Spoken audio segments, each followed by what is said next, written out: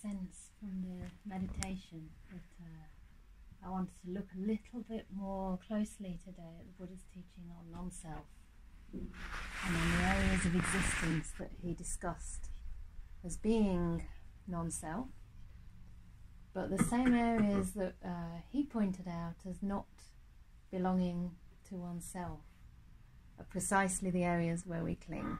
Right.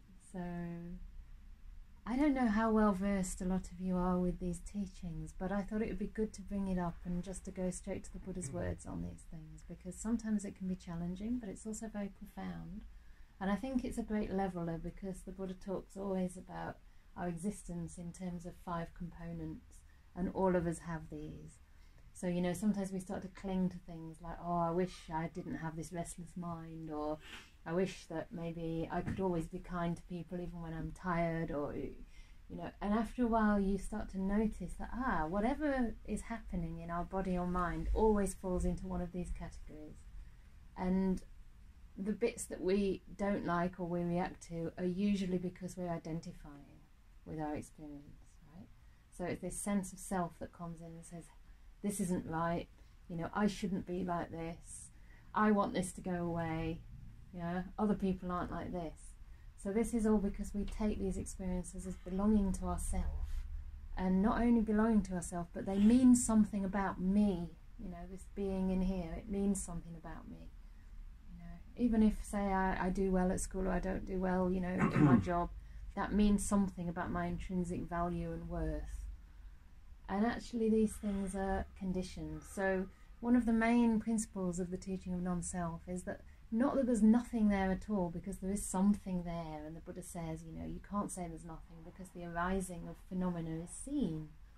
But you can't say that there's something really inherent and solid, eternal, etc., because passing away is seen. So rather he talks about experience as something that's conditioned, something that has a cause, and from that cause it yields an effect, right? So if you like, all of us here are products of our conditioning. You know, if I would have had your life, I would speak Polish, I would have the same genes, I would probably look like you, you know, I might have similar qualities or characteristics, and if I've been through the same challenges that you might have been through, then perhaps I would turn out just the same. So there's nothing particularly Anna-ish about this experience. It's just that, you know, through certain things that have happened in your life, this is the product, and it's not a final product, it's something in process. I mean, I'm sure most of us can look back to ourselves as children and, you know, and see sort of like a blueprint for how we became later perhaps, but also ways in which we could have developed differently, or maybe would have done given different circumstances. Or maybe you can see something that was similar but it was kind of evolving. You know, like when I was small I was quite shy. I was very shy actually, to the point where I wouldn't want to answer any questions in class, you know, and if I did I'd go bright red. So my best friend was the same, so we always used to really avoid that. And later on in my life I could also see that this was a tendency in a group situation, because I simply hadn't had that kind of experience. I'd avoided it, you know. But then I also saw how it became an issue if I started to identify myself therefore as a shy person, or somebody who blushed when they shouldn't blush, you know, and that meant something about me, like that I couldn't then teach the Dhamma, for example, or I couldn't show up in public, or, you know, be among strangers. I always had to be with my best friend rather than with a group. So you could see how this becomes a fixed idea, and I had to challenge that in order to feel able to serve in different ways. And always when we're challenged to do something that's outside of our comfort zone, we have to let go of certain perceptions or fixed ideas of who we think we are, and just say, okay, let's see what this situation yields for me, like what are the challenges, what are the potentialities for growth.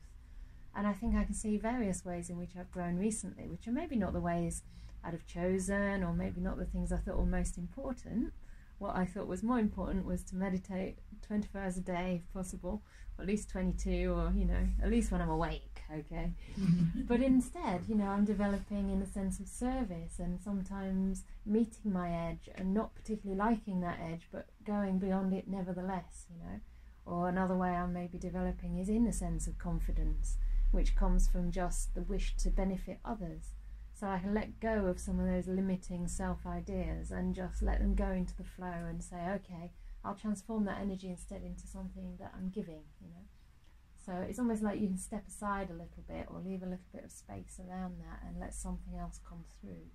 And so different qualities are developing than maybe would have done in a different situation. You know, if I'd be in Burma now, I'd probably look quite different too. I'd be thinner. I was a lot thinner. You know, I may have different health issues. Perhaps my stomach would be worse. Perhaps some other health issues would have been avoided. We don't know, you know, but what we can say from this is that none of these things, whether the body or our feelings, our perceptions, the way we respond to life, the way we react to life, or even the way we are aware of phenomena, none of these things are fixed and none of them are kind of immutable or permanent, right? They're always in a flow. They're always in a flow, and they play out differently. They, you know, you might have different permutations of these things arising at any one time. So with that little introduction, I have slipped in quite a lot of Buddhist terminology without actually labelling what I'm talking about. But we're going to go straight to a sutta from the Samyutta Nikaya, which is called the Collection on Connected Topics, if you like. And this is called the Canda Samyutta. It's in a huge book, but it's not really scary. Once you start to get into it, it's actually wonderful, because you'll find that one word that the Buddha coins has a huge meaning, and it's very hard to translate into English. There's so much nuance in that. But it's succinct enough that it gives us a kind of formula so that we have something at hand that we can immediately help to make sense of our experience. So rather than getting to really complicated stories about our psychology, we can say, oh yeah, that's perception, you know, or that's pleasant feeling and I'm reacting with liking, or that's unpleasant feeling and I'm reacting with aversion. You know, it can be that simple. And when we come down to that point, we immediately get a little bit of space between those phenomena and ourselves. Yeah. So this may be challenging, and it's kind of meant to be, so I'm hoping it is. But we won't get probably through that much of it. I've done a couple of readings of this at the Vihara in Oxford, and we've only managed to get through the first paragraph the first time because we ended up explaining what the terminology meant. But it was very rich, because these things have to mean something to us, you know. There's no use just having them as technical terms. We have to understand what they actually mean, how they manifest, and how we can kind of make use of them in our life. Yeah? So it doesn't matter how far we get, but I wanted to just read the words of the Buddha, and we'll try and minimize comments along the way, but if you have questions that would help you, you know, if there's anything you really don't understand, please just ask and I'll quickly hopefully try and clear that up. Yeah? Okay. So this sutta was actually the second sermon that the Buddha ever gave after he became fully enlightened under the Bodhi tree. And I don't know if you've heard of the first sutta that he gave. It was mostly around the Four Noble Truths. So it was about the suffering, the truth of suffering, yeah, that there is suffering and what that means, and that there's a cause of that suffering. Because there's a cause, there's also a way out of suffering, yeah, which is the opposite of the cause. So the cause was clinging, the way out was letting go, giving away, and then a path. And that path is called the Eightfold Path. So that's what we practice as Buddhists. And in that particular discourse, one person became partially enlightened. Like, they saw the truth of suffering and they saw that suffering can end. And this was the first time, if you like, that the Buddha knew for sure that what he'd experienced could be transmitted. In other words, his own wisdom didn't enable only himself to become enlightened, but he was able to actually teach others, and it worked. You could actually be taught. You know, imagine if it was just a one-off thing that happened to somebody, but there's no way to actually convey that to anybody else. We wouldn't be here, you know. Our friendships wouldn't exist. We wouldn't even know each other. We wouldn't be sitting here discussing it. But because it was such a universal understanding and realization, and the Buddha was such a genius that he was able to articulate and encapsulate it in very succinct formulations that people could understand, it could actually be conveyed to others. So to me, the place that happened, which was Varanasi in the Deer Park, is one of the most important pilgrimage sites. There's the place of enlightenment, there's the place of his parinibbana where he attained complete peace. I know that a lot of people think the place he was enlightened was the most important. My teacher feels that the place he actually left this world was the most important. I beg to differ, and I feel that the place he taught was the most important, because that was when we realised from one Buddha we can get many, many enlightened beings. We can, his freedom enables us to find our own freedom, because the mind is the mind and it works the same way for all. So it's because of this that, we have the Dhamma, we have a chance to understand how to live a beautiful life and how to find peace within and give peace to others. So this was the first sermon, and then the second one he ever gave was this one that we're going to read, and this was also given in the same place, and the result of this one was that all 5 of his first disciples became fully enlightened, because they saw through all the areas which they previously identified as a self, or as something belonging to them, something they had control over. They could see that all these things were conditioned. There were phenomena, if you like, that arise and that pass away. And once you see that, there's no more clinging. Why cling to something that's coming and going? It's like if you go outside and you see a beautiful butterfly. It's beautiful because it's free. It's beautiful because it flutters, it comes and it goes. If it was just stable, it was always there, right in front of your face, it wouldn't really be very magical at all. But it's a phenomena, it's a piece of nature. We can't control that, we can't capture it. You know what it's like when you see animals or humans, sadly, captured and put behind bars. All that life disappears because they're not free anymore. So this is nature, and we try to kind of control it, and we put on so many limitations, and we do it internally too. We say, oh, this is my thought, I don't want this thought, I shouldn't be thinking like this after all these years of meditation, or after listening to that Dhamma talk last week, I should know better. But the thing is, that thought just arises because of conditions, and if we can just see that and understand that, then we already reduce a lot of suffering, and we give it some space. We give it space. When it has space, it can move into that space, it can pass away from that space. It's not stuck in this small little narrow confine. So, we won't get very far unless I start to read. So, this is called the Anatta Lakkhana Sutta. That means the characteristic, if you like, of non-self. On one occasion, the Blessed One was dwelling at Varanasi, that's Varanasi, in the deer park at Isipatana, that's modern-day Sarnath. There, the Blessed One, who is the Buddha, addressed the bhikkhus of the group of 5 thus. So these bhikkhus were his friends, his monastic friends at this point. And normally in the suttas, when it talks about the monks, it usually includes the nuns as well, and also the lay people. But in this case, there were only 5. So I guess we can allow the fact that it was addressed to the monks.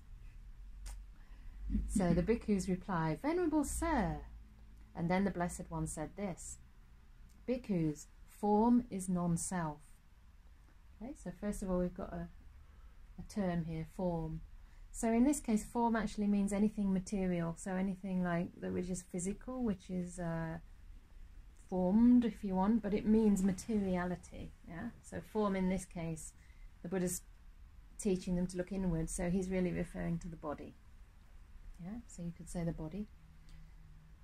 So form is non-self, and then he reasons why. For if, bhikkhus, form were self, this form would not lead to affliction, and it would be possible to have it of form. Let my form be thus, let my form not be thus. But because form is non-self, form leads to affliction, or if you like, to suffering. Yeah? And it is not possible to have it of form. Let my form be thus, let my form not be thus. So already we're seeing 2 main principles coming out here. So the fact that it doesn't belong to us is the reason we can't control it. We can't actually say, I want my body to be this way or that way, because it's pretty easy to see, first of all, that we have our genetic makeup. So within that, there may be some things we can do. I hear nowadays people do eyebrow threading, which is really weird. Sorry if anybody's done it, but yeah. Anyway, we seem to think that, you know, blokes who might be interested might go, whoa, look at her eyebrows, that's really nice. But probably they don't. So, you know, you can modify your eyebrows if you want to, but they'll still grow back anyway if you leave them for a bit. So, you know, you can kind of have, you can have the delusion of control if you want. But how much can you really control the body? You know, does it really stay healthy just when you want it to, or does it get sick just before you've got a long journey to make? You know, it's doing this all the time. So this is one thing, and so we would have control, and it would not lead to affliction, right?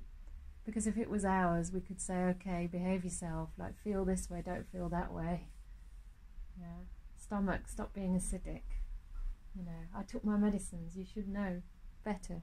I didn't even have strong tea and my stomach turned acidic. But unfortunately it's not oneself. Actually, inflammation's a good one to see that, because it's very erratic. It just comes up when it comes up, and sometimes you can eat perfectly well and you still get an inflamed stomach. So the Buddha here is concerned with the fact that it leads to affliction or leads to suffering. Yeah, and again, it's part of the main thrust of his teachings that he's trying to turn us away from things that lead to suffering. Okay.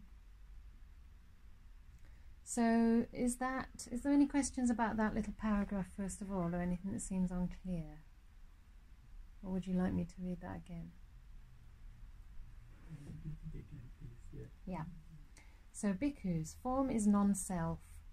For if bhikkhus, form were self, this form would not lead to affliction, and it would be possible to have it of form.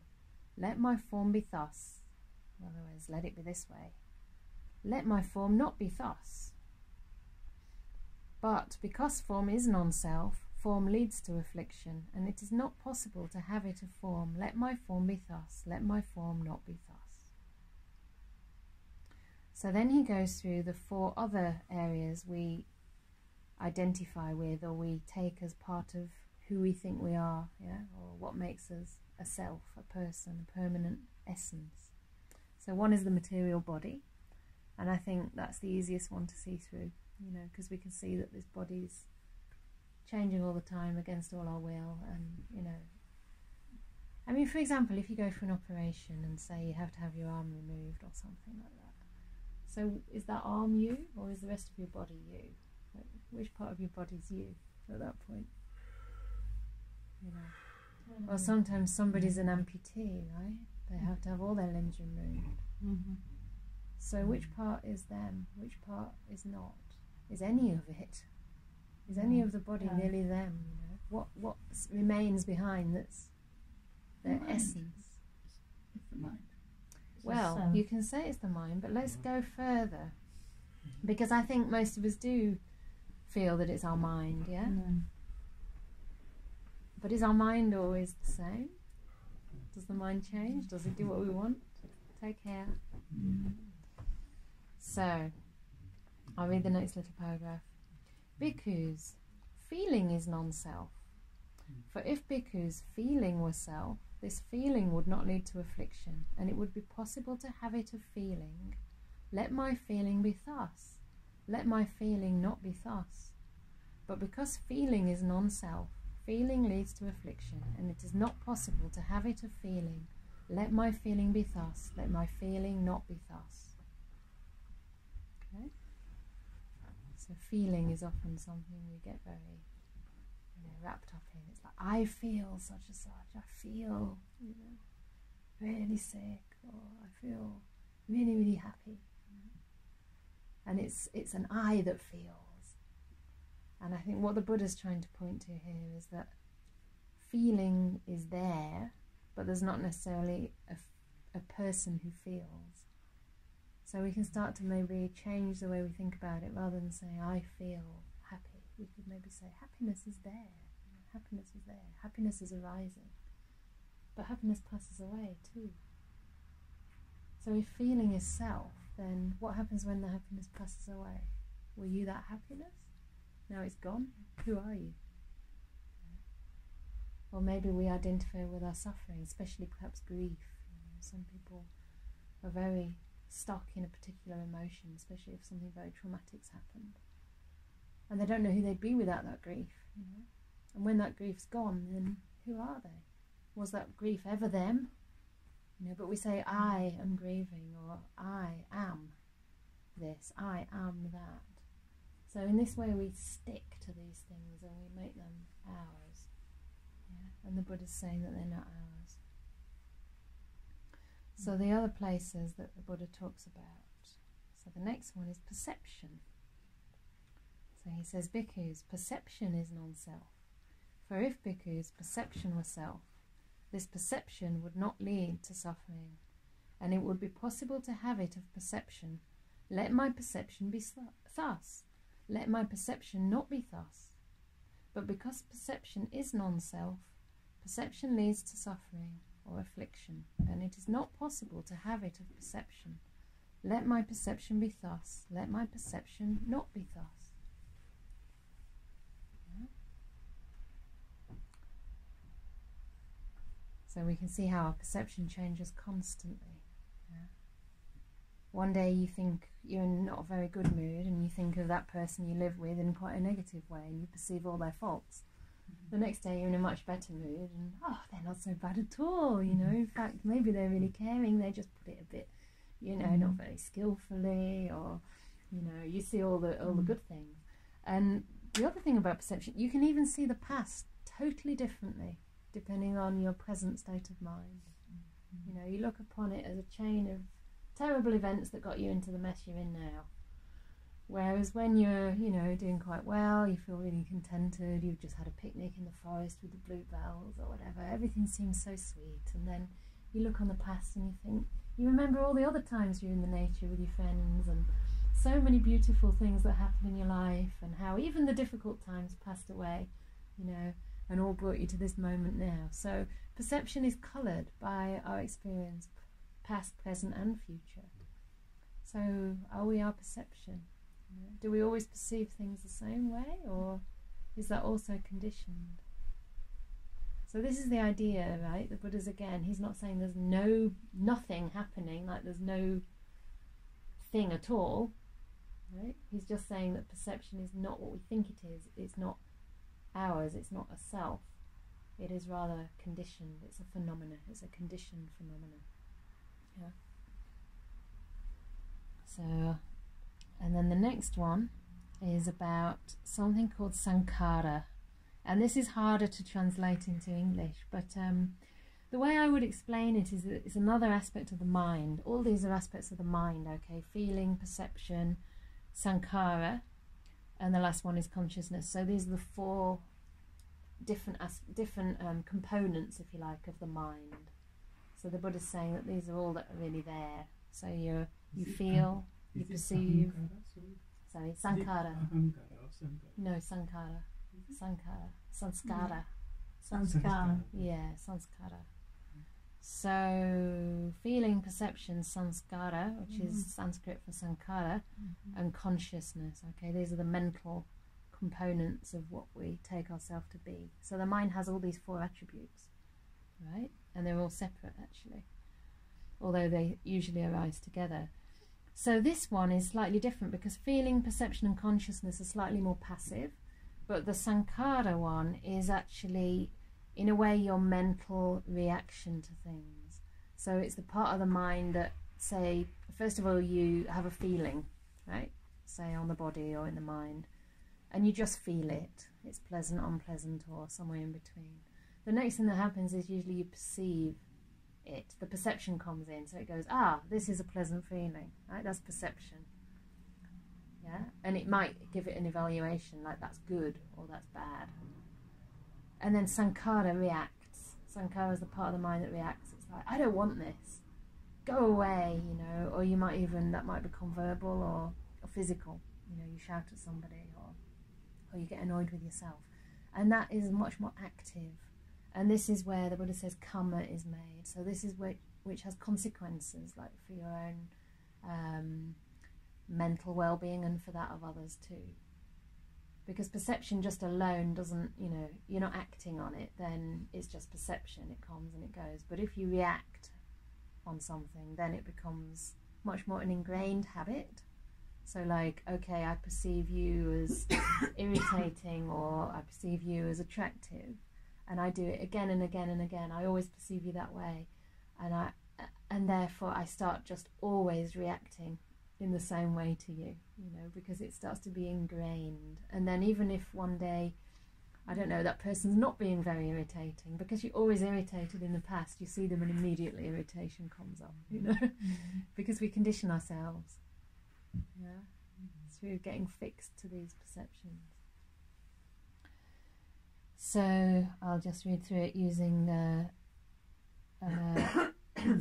okay, so let's think of the sankharas as a kind of mental reaction. Can we say mental reaction? Another way that my teacher likes to translate it is will. So anything that does, in other words, the will to do, react, speak. But it can be subtle too. So if something's arising in the mind, it's like the will wants to get involved and do something with it. Instead of just having like sensations coming up in the body, you want to get in there and play with it and manipulate it or push it away or make it last. So that's like the mental reaction or the will. So it's a doing part of the mind. Okay. So then the Buddha says, bhikkhus, what should we call it?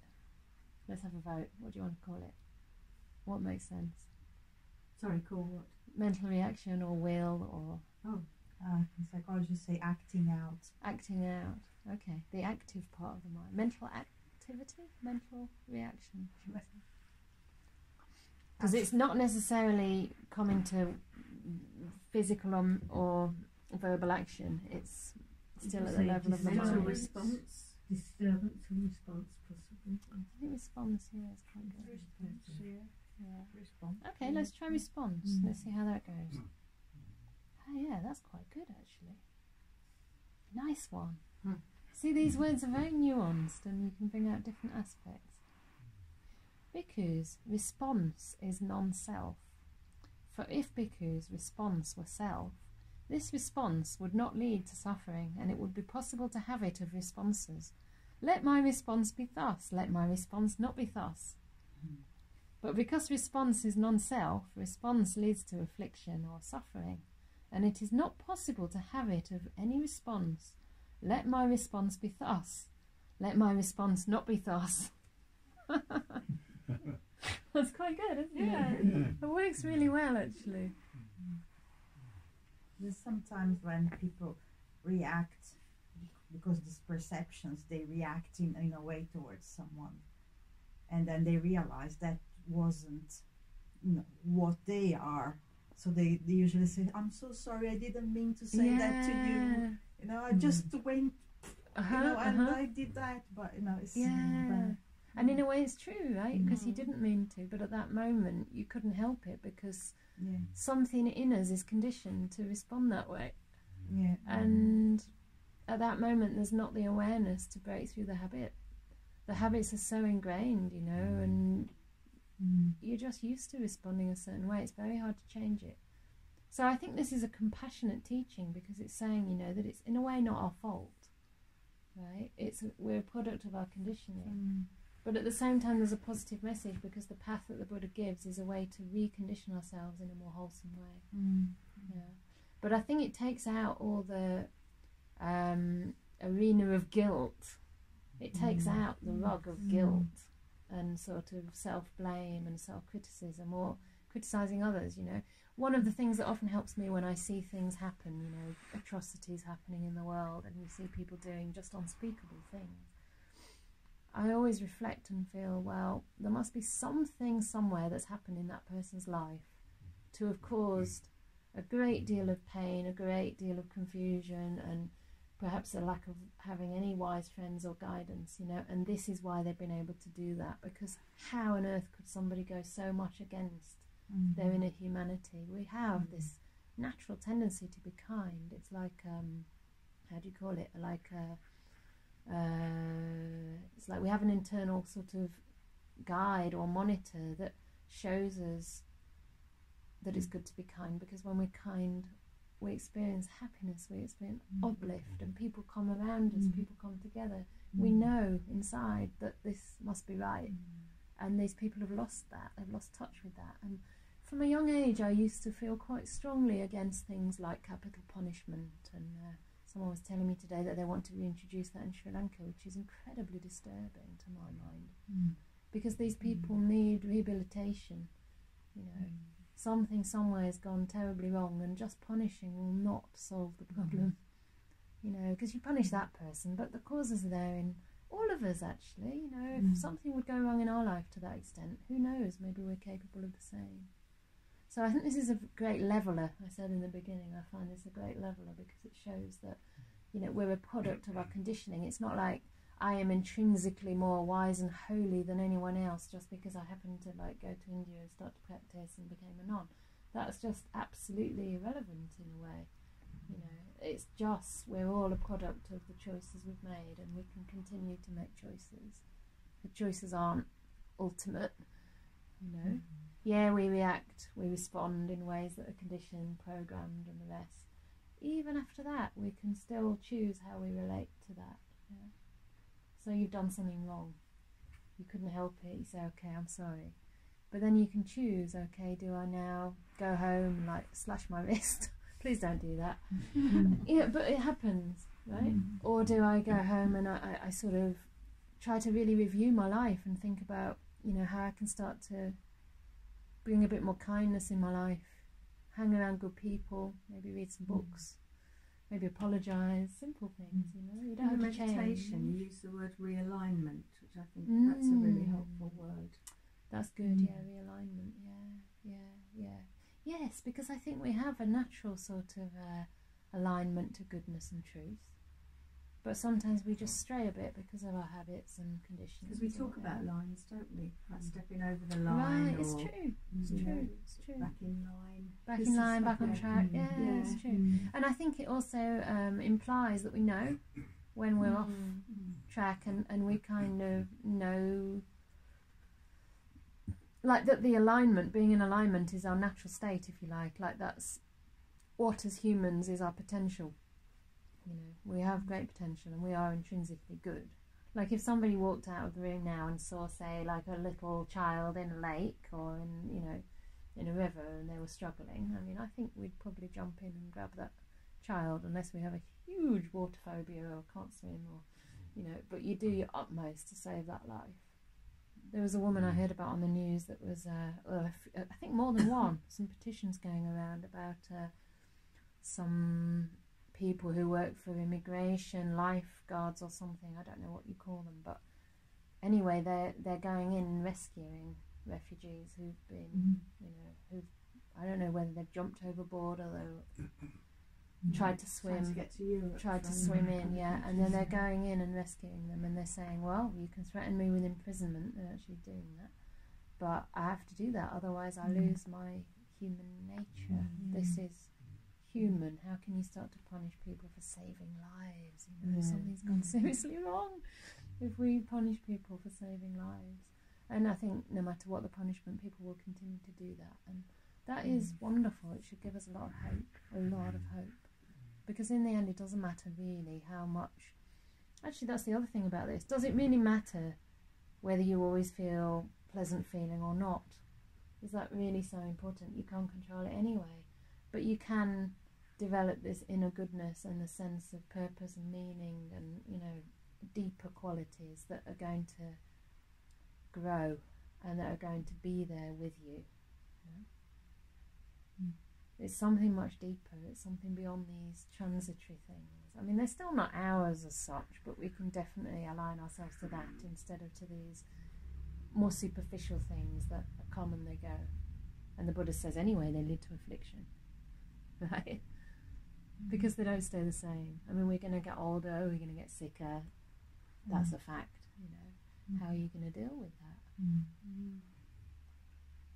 Yeah.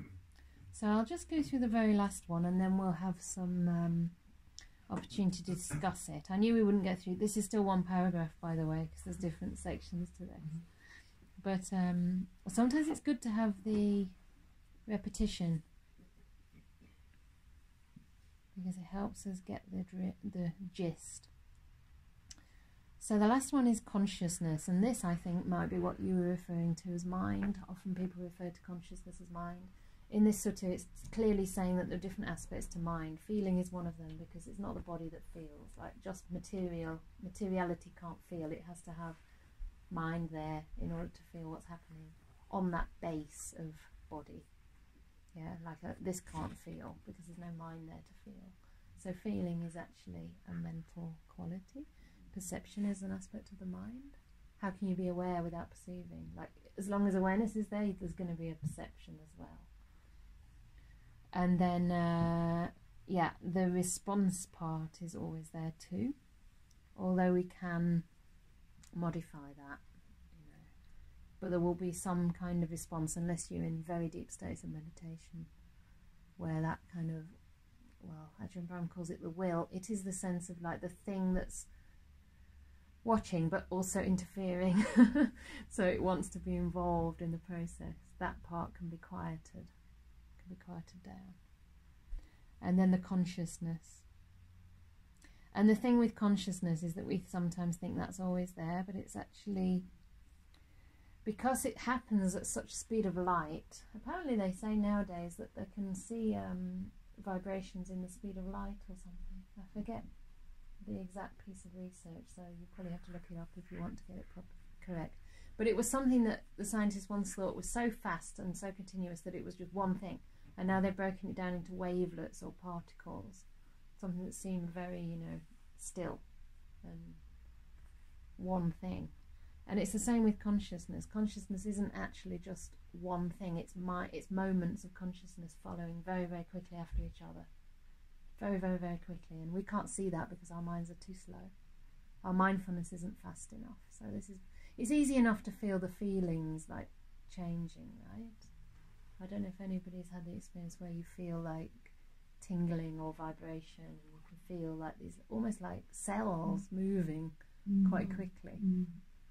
But then the mind's also moving even more quickly. If it wasn't, it couldn't keep up with that. It wouldn't be able to keep up with it. But it's also aware, like this. So each time it's aware, that's a different moment of consciousness. Each moment is a different moment. So, but that's very hard to see unless you get very deep samadhi. So consciousness, here the Buddha says, consciousness is non-self. For if bhikkhus, consciousness were self, this consciousness would not lead to suffering, and it would be possible to have it of consciousness. Let my consciousness be thus. Let my consciousness not be thus. But because consciousness is non-self, consciousness leads to affliction, and it is not possible to have it of consciousness. Let my consciousness be thus. Let my consciousness not be thus. And I'll just read one more little paragraph, because this is again repeated with all five. Okay, so form, materiality, feeling, response, perception, and consciousness. So then the Buddha asks a question. What do you think, bhikkhus? Is form, or is feeling, or is perception, consciousness, or response permanent or impermanent? Then they all say, impermanent, Venerable Sir. Then he says, what is impermanent, suffering or happiness? Then they say, suffering, Venerable Sir. Where's it gone?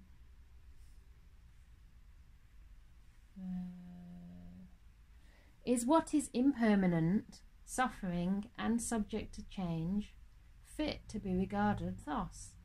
This is mine, this I am, this is myself. What do you think? If it's impermanent, suffering and subject to change, can we say this is who I am, this is mine, this is myself? If it is, then it's constantly disappearing. So here the Buddha's making the link between impermanence, suffering and non-self, and these are the three characteristics that that a mind can penetrate and that lead to the insights that liberate. So these are basically the characteristic of everything we experience. So the reason the Buddha talks about these five is because There's nothing in our experience that doesn't come under one of these 5. Can you think of anything that doesn't come into one of these categories? So he's trying to point out that there's no place in existence where there is actually a self. There's no place in this conditioned world where things arise and things pass that can be relied on, that can be clung to, that can be identified with as something permanent and lasting, and that we can own, and we own it, we control it, we can do what we want with it. There's nothing like that in this material world. So the point of this is to show that these areas are the areas where we do cling and which cause suffering. And then of course the rest of the Buddha's teaching is to show that there's a different arena altogether where conditioned phenomena cease. So we learn to say things like I am happy or I am sad. But in reality, maybe we would be better to say there is happiness at the moment, right? Or there is suffering at the moment, but not I am suffering. Right, right. Yeah, I see now. Yeah, yeah. You could also use the word observe, I suppose, couldn't you? Yeah. I observe. Yeah. I observe happiness, suffering, or whatever. You can. I observe there is suffering at the moment. There's suffering. There's a lot of suffering in my heart. I mean, you can't entirely avoid the word I, because then you have to say I observe. Who observes? Or you can say there's suffering in my heart, or the suffering arising. It can sound a bit strange, but it's not actually a strange idea, because in Burma, one of the amazing things about the language is they don't use personal pronouns or any sorts of pronouns hardly at all. So they just say things like tuare, it just means going, and it's like, who's going? I always think, but what is it? Who's going? You're going, I'm going, I don't know. Tuare, but you just have to guess it from the context. Yeah, it's really interesting. So they actually think quite differently about life, and I think that does mean that that sense of self is a little bit less solidified. Yeah. It's amazing, isn't it? It reflects the psyche, doesn't it? Exactly. It does, yeah. Yeah, it does. Just while I remember, I want to make one quite important point about this, because one of the things that this is saying is that we waste a lot of time on trying to control these things, because they're actually conditioned and they don't belong to us, and so if we could just learn to have a bit of distance or let go a little bit more, we might have a bit less suffering around it, right? And one of the things that we can make a mistake with when we come to the spiritual path is that we feel we've got to now, okay, all right, I know that this isn't me, right? This isn't me, but I can develop a better me. That me at university or as a teenager, that was sort of me, but not really. I can do better than that. So now I'm going to be like a non, and now I'm going to be like a spiritual person instead. And this is actually saying that none of it is self. So why try to keep creating identities? The point of Buddhism isn't to become a better person or to transform yourself into something different. It's actually to see that you're taking something which is not self to be a self. See what I mean? We're actually misapprehending our experience. And that's where the transformation happens. It's not that we need to become something better or different. The transformation happens when we see that that what we think is a self is actually not a self. That's the scope for liberation. But how does that help day to day? Because in life, intention I see as everything. Intention, In that process, if we have a positive intention, then we are wanting to and that's very nice. Path, etc. Exactly. But the thing is, when you see that it's conditioned, then you're more likely to develop the Eightfold Path, because you realise that nothing's fixed. Therefore, you can put in different conditions to get desired results. So if you know that it's good to be kind, and then somebody says, well, here's a path, you can follow that path, because by putting in those conditions, you're going to be more likely to get certain results. If you were you and you were always going to be like that, then there'd be no point following a path. You'd be predestined to be the way you are forever and ever. But the intention Mm-hmm. can be to develop an openness and a willingness to Correct. change, can't it? Absolutely. Allowing. But I think what we're saying is that intention is not you, that intention is conditioned. That's all. That's the only thing. It's not to say that we shouldn't have intention, or we shouldn't have feelings, or we shouldn't like even try to align ourselves or incline towards pleasant. We can. But what we're saying is that that's conditioned. Like even the idea that you want to practice, that didn't come from you. That came from things that you read or people that you met, or you know. Do you see? But we're never going to what I mean? Escape conditioning. Correct. I mean, what we can choose to change the conditioning or let the conditioning go, but we're always as humans going to use our minds. Yes, of course. If Yeah. you're practicing and then you're being mindful and you're being kind and you're letting go, Yeah. is that not, for the want of a better word, escaping? Are you not? That's when you haven't got that anymore. Mm-hmm. Because you find that place where just none of it's there anymore. Sorry, not. It's Say a bit that again. difficult. What's I don't not think I there can anymore? say it again. I think I know. Could Um, I have a guess at what you might be meaning? Yeah. I wonder if you're meaning that when we learn to sort of observe things as kind of arising and passing, and we don't identify so much with them, they tend to start to calm down. They tend to start to become less intense, less kind of a problem. They start to settle, and the mind becomes more peaceful. And at that time, there's less of a sense of self. The sense of self starts to sort of fade a little bit. So the less Whereas- attachment, the more peacefulness.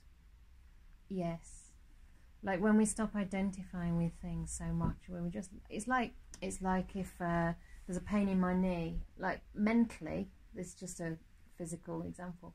Mentally, I grab it, you know, my mind goes oh, and it goes oh. So there's this like tightening around it, and because of that, it gets very solid. It feels very, very solid. But then if I can just like get back a bit like this, you know, mentally move my hand away a bit, and I'm not like identifying, I'm not so much in it and involved with it because it's not mine. So why don't I just like take a step back and just look at what's happening, just like have a look.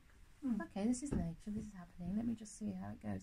Then there's a softening and there's a lessening of that sort of sense of self. Otherwise it's like, oh, my back really hurts, I'm no good, like everybody else can sit, I'm not made for meditation. It just gets more and more solid, and then you leave with this really knotted up sort of sense of self. That, yeah. But the So- mind is still making a choice Yeah, as to how to respond to that. it is still pain making in the a knee, choice, isn't it? that's right. The mind is Pain making in a the choice. neck, whatever it Yes. is. To me, Yeah, it just seems yeah, like yeah. it's a lot softer. It's a lot softer. I know what you're getting at, and I mean, it's another talk entirely, but the whole point of this is that if you get the idea that there's no sense of self, just an idea in the beginning, it helps you to sort of see phenomena as phenomena and just have a bit of a distance from it so that you can understand them a bit better.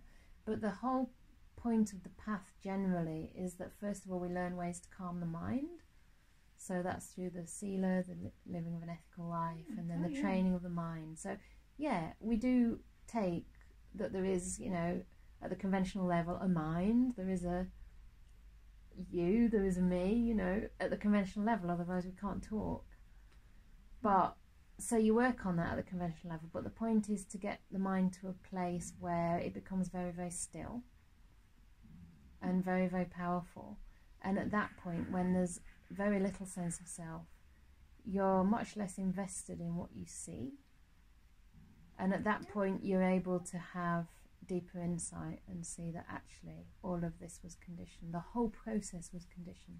Like the fact that, you know, this speech led to this effect, and then that led to this, and then that led to that, and then it led to my mind being peaceful, which led to joy arising, which led to stillness. That each thing was conditioned by something that went before. Yeah, I mean, I get that, but like today, for example, I've been thinking a lot about how the mind totally controls how we choose to see things. You know, I've had a conversation with a mother whose 5-year-old daughter is in a very, very difficult place.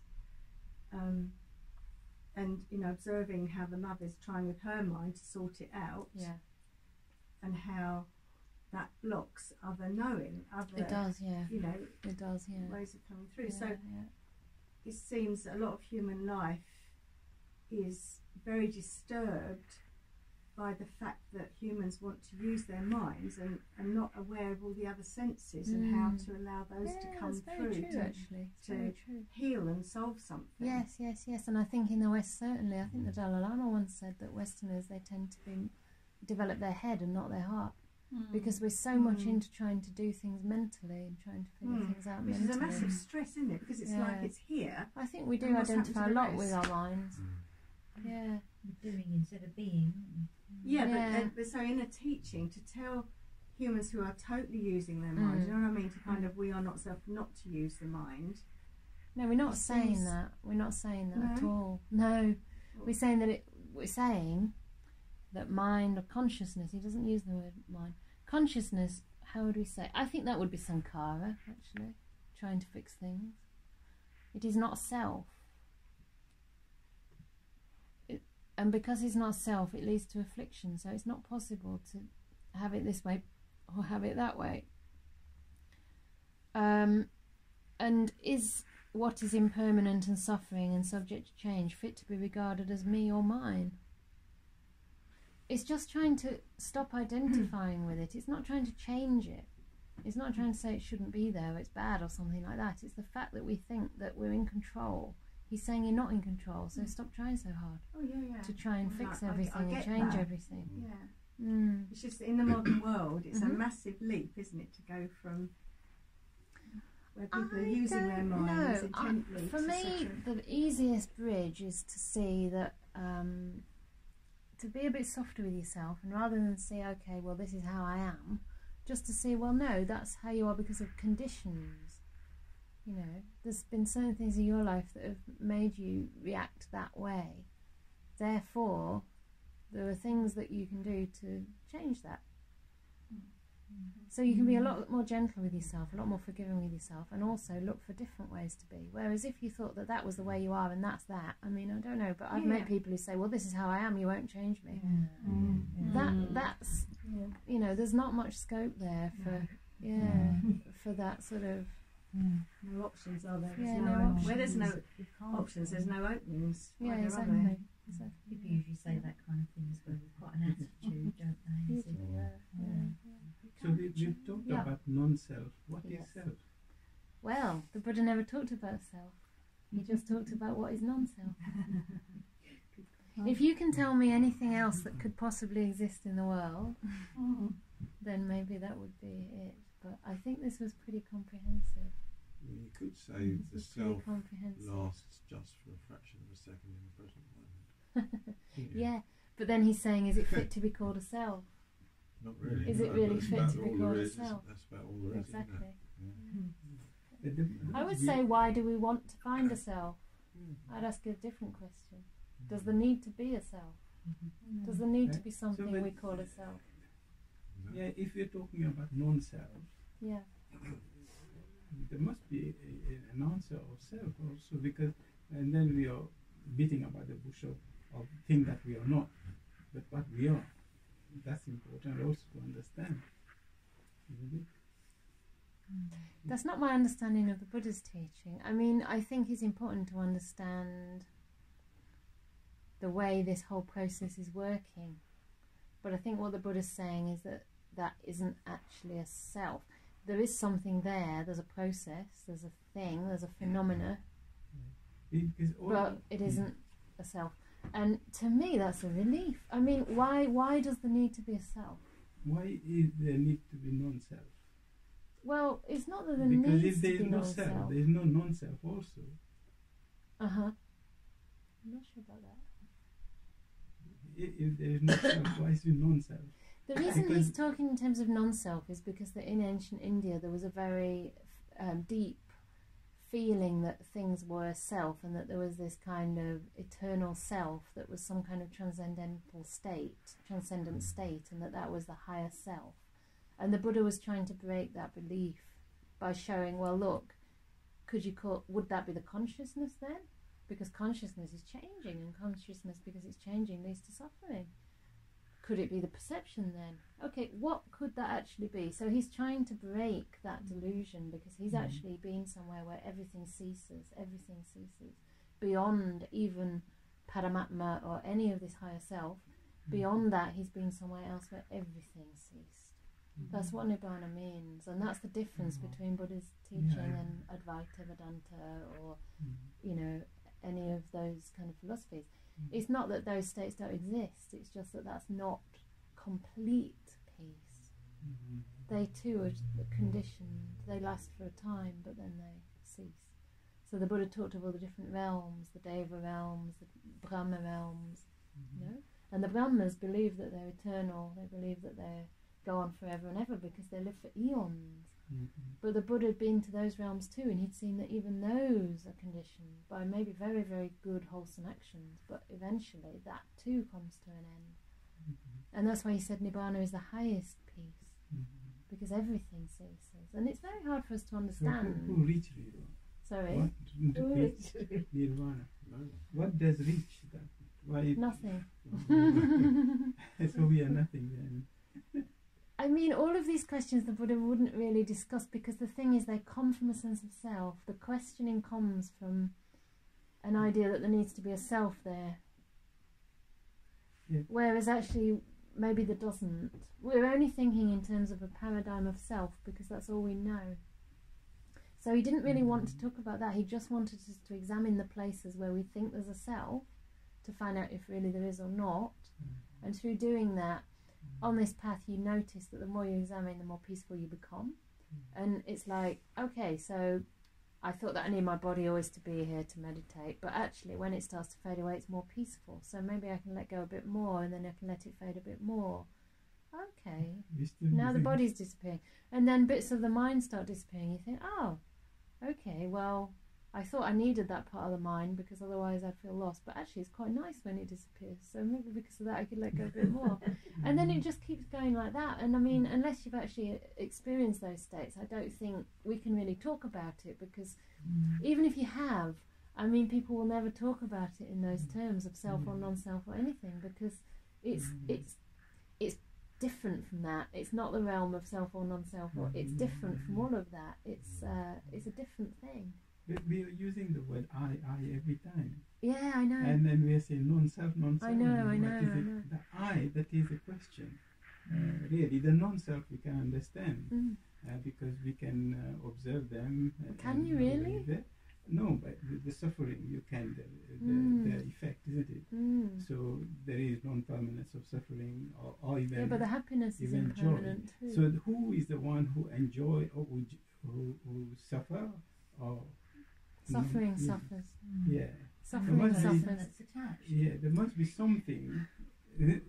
Well, this is the delusion. Because the body can't suffer, can it? Yeah, I mean, this is what we think, but the Buddha's just asking us to explore those. I think rather than explore, I know, but the thing is that rather than explore the areas that we don't know, let's explore the areas we know, right? Because otherwise it's just a philosophy. Now we're going into philosophy. Like if you're saying, well, what is that self?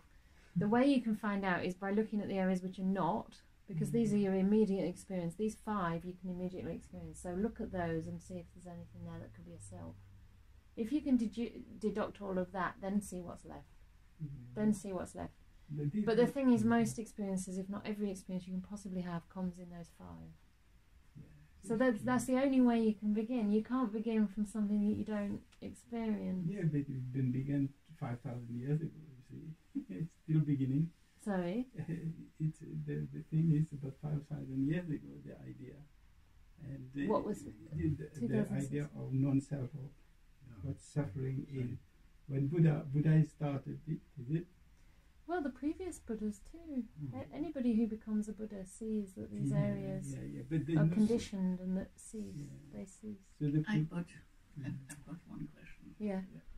How do you deal with illness? Now, for example, in the last month, there were lots of cases in the paper where people with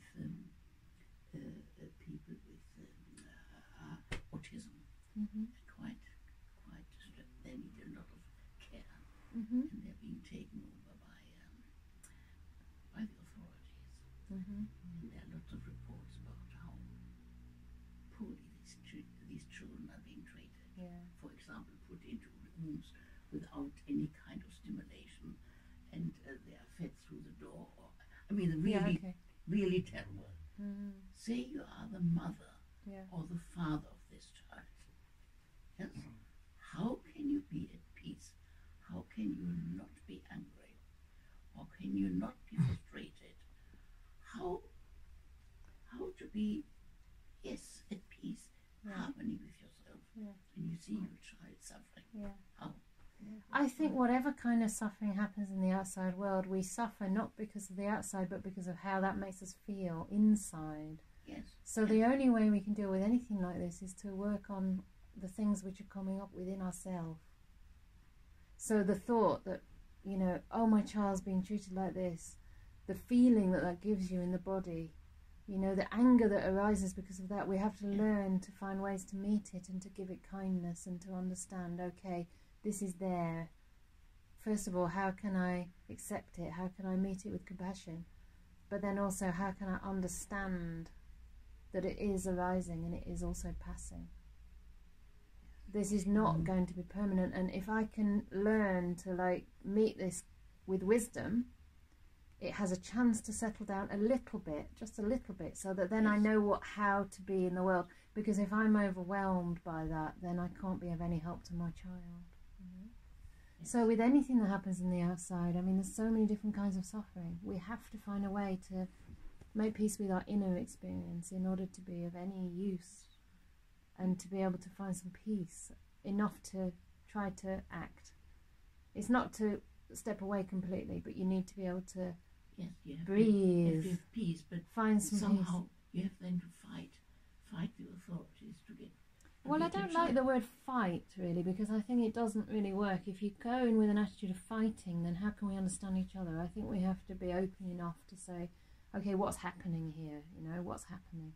I don't agree with this, write a petition. But if we're angry, it doesn't have any more, it doesn't give any extra good effect than just being active without anger. Anger doesn't really help. It doesn't. It makes us very hard to think clearly. It is clearly, you see, I only can go by the reports. And it sounds similar to what Liz was talking about with this other mother that she spoke about earlier, that you're just dealing with something here rather than sorting out that energy and opening it up to see what's going on. If you've got, say, terribly demanding relative. The only way I think that we can deal with anything in life is to practice. Because if we haven't practiced with the easier things, how are we going to be able to practice with the difficult things? Of course, it's a mystery. We don't know. But all I know is that if I practice a little bit every day and you know, try to learn to open my heart even for very difficult inner experiences, then perhaps when these things happen, really difficult things happen, then I'll have some practice at how to face them. Some wisdom also, especially that they are changing and that there's certain things I can do mentally to worsen the effect or to alleviate the effect. So for example, I have a thought of, oh, this is so terrible that this is happening. I can then try to sort of say, I would actually get into the body then and see how does it feel in the body, where can I locate it in the body, and try and be present with it and try to stop spinning out. But another way is to just go on and on with that line of thought, and you'll find that you just get yourself more and more and more upset. So when you start to see that you do have a choice to some extent as to whether you roll in it and allow the mind to go off and all kinds of negative thought, or you have a choice to just try to stop, try to be present, try to breathe, you know, then you have a little bit of influence over that. You feel the suffering, but you don't let it go, you don't let it what do you say, proliferate. You know, I'm just trying to put myself in the position of but I don't know if it's very helpful, because when you put yourself in that position, how do you feel? You probably feel angry. I feel sick. I would be sick of my trouble. But I also have a very close friend who does the opposite, and she cares very beautifully for autistic children. She's a teacher, and that's it's her work and it's what she does. And so in that, I know there's something else going on. Yes. So, and you know that you might have that response if anything like this ever happens to us. I mean, I always think, what happens when my teacher dies? I won't cope. You know, I won't cope. I'll lose my best friend. I'll lose my teacher. I'll lose my colleague. I'll lose my Dhamma father and my brother. And you know, how am I going to cope? Who am I going to phone every time I need a chat? You know, that's who I phone. But when it happens, who knows? I mean, I may decide that, okay, what would he say? You know, maybe my teacher's living in me. Maybe there's some of those qualities that have been transmitted that are going to come out at that time. We don't know. You know, that's just one example. But I know I don't know, really. I know there's going to be grief, but I also don't know what kind of qualities are going to come through for me at that time.